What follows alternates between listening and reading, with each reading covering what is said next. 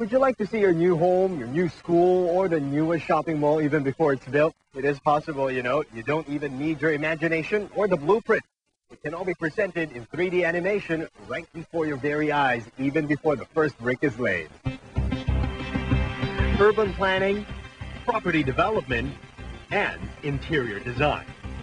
Too often, mega projects like these will take many years and loads of money to plan and build.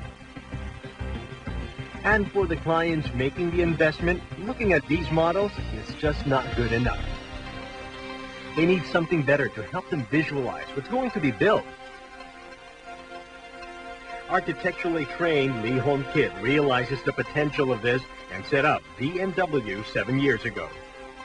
Today, Hon Kit makes his business transforming 2D blueprints to 3D animated walkthroughs. We can actually virtually walk through a space where it cannot be done before. We can virtually see how it would be in 3 years' time. We can virtually see outside to the environment where it's going to be built. So, in fact, all things are possible at the moment in design visualization. We can soar through the air in a bird's eye view. We can actually do a worm's eye view. Certain angles that a normal person would not be able, physically be able to see it.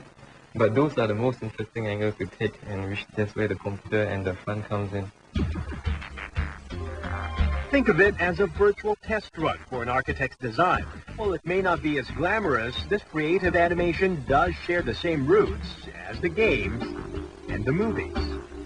But architectural visualization stops short of employing the creative license of the movie business, because whatever is created virtually, in this case, must eventually be built.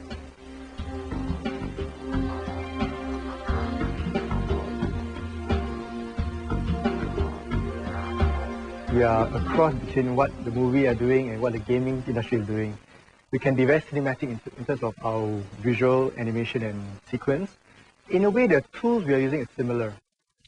It's all virtual, so to speak. But what differentiates for us from the gaming and the movie is we are rooted to design and it's going to be built. So there is a reality and dimension to it. We can't fake that. But while design visualization does not lie, it does enhance and highlight angles that present the architectural space at its best. Good visualization offers the viewer an aesthetic perception of the real from the eye of a design artist.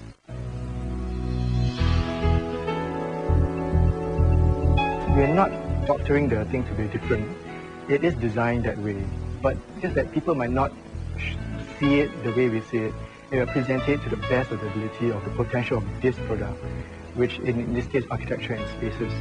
And we need to enhance it to make people realize that there's this little extra special in terms of sparkles, in terms of details, in terms of design that is put into it that you might, at a glance just missed it out if you do not highlight it in our work. Visualization can be used to explore how a building will fit in with the surrounding environment before it's built.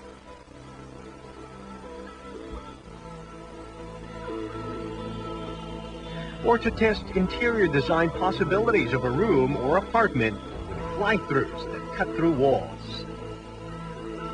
It's not about just showcasing the interior design, but the ideas that's been put into it, as in the walls can be moved or can be changed, and that somehow changed the whole spatial arrangement.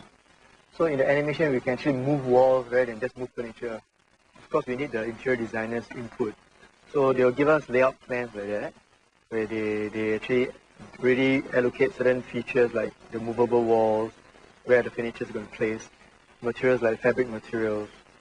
And it will be of course helpful if they have actually sketches, where it's easier for us to interpret as to exactly how the spatial quality is perceived by the designers. With tools like 3D Max and Maya, visual design artists could not only create what hasn't been built, it can also reconstruct what's already been destroyed.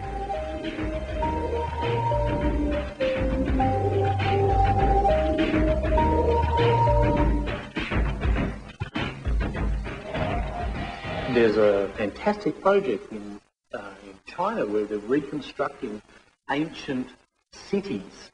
so that you can see exactly what they looked like back in the day, both colours and environments and people and structural functionality, how things work.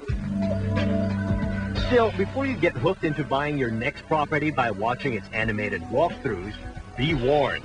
Design visualization often presents a project at its pristine state. Buildings or houses may look more mundane when they're finally built. We're only as good as what the architects provide into the design. Our job is actually to create movements, to see how the spaces are perceived when you walk through it. How can we evoke emotion? Architectural visualization may indeed be the untainted visual creation. But given a choice, I'd rather see the perfect vision of what I'm putting my money into than to depend on my own imperfect imagination. And soon, we may be able to do more than just watch. What we're experimenting now is actually a virtual walkthrough. So you can actually have a person to don on more like a gaming environment, but this is more real in a sense, to actually don on a pair of goggles and actually walk through a space, a virtual space that you can actually experience it very realistically. Design visualization is likely to play a dominant part in the future landscape of architecture.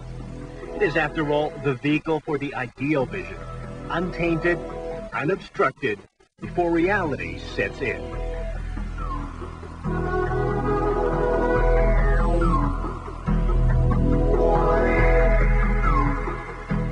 Call it what you want, digital realism, hyper-realism, better than real. Just remember, it's all digitally enhanced. And at the end of the day, this is still the world we live in. I'm Timothy Go. That's it.